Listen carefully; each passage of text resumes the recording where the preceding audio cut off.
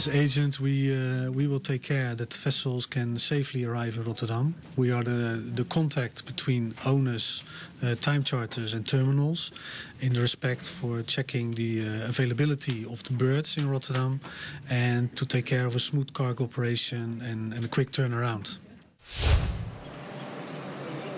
In other words, the agent as the link between vessel, shipping company and those with cargo interests, such as Vopak agencies, one of the leading agencies active in several countries.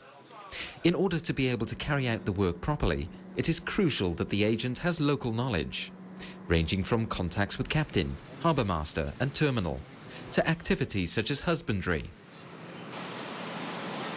Where does he get all this information? We have built up a small database, but also we have to rely on information which we are giving from terminals, but also from port authorities. The necessary information is not always clear.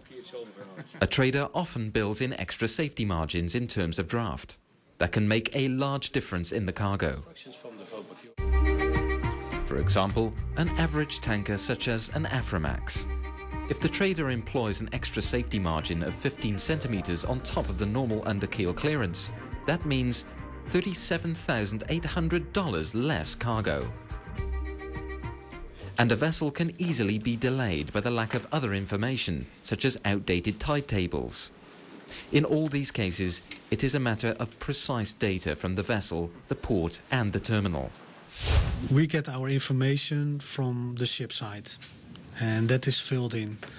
On the other hand, we keep contact with the terminals about the possibility and availability for berthing on arrival. This will be passed on to the ships and all the other cargo-related persons. In case it is necessary to take the vessel in with a certain tide, due to the draft of the ship, we will contact the port authorities to get a tight window. Well, this is very important for us to know, because when the ship cannot come in and a certain tide, due to a certain change by the authorities, it can take a loss. It will be a loss of time.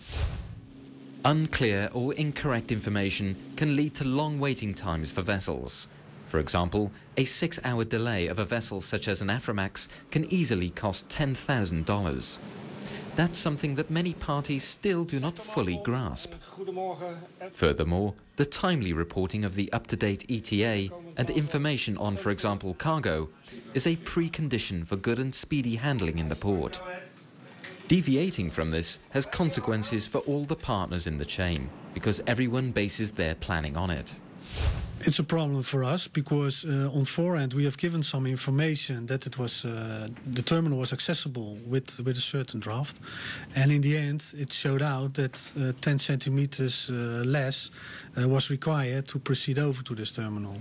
Now, trading floors and charterers are not very happy with this information, and the agent is in the end to blame. All parties such as traders, terminal and master base their cargo planning on the information provided by the agent. It is therefore extremely important that the information is both up-to-date and correct, since deviations affect the planning of all the partners in the chain.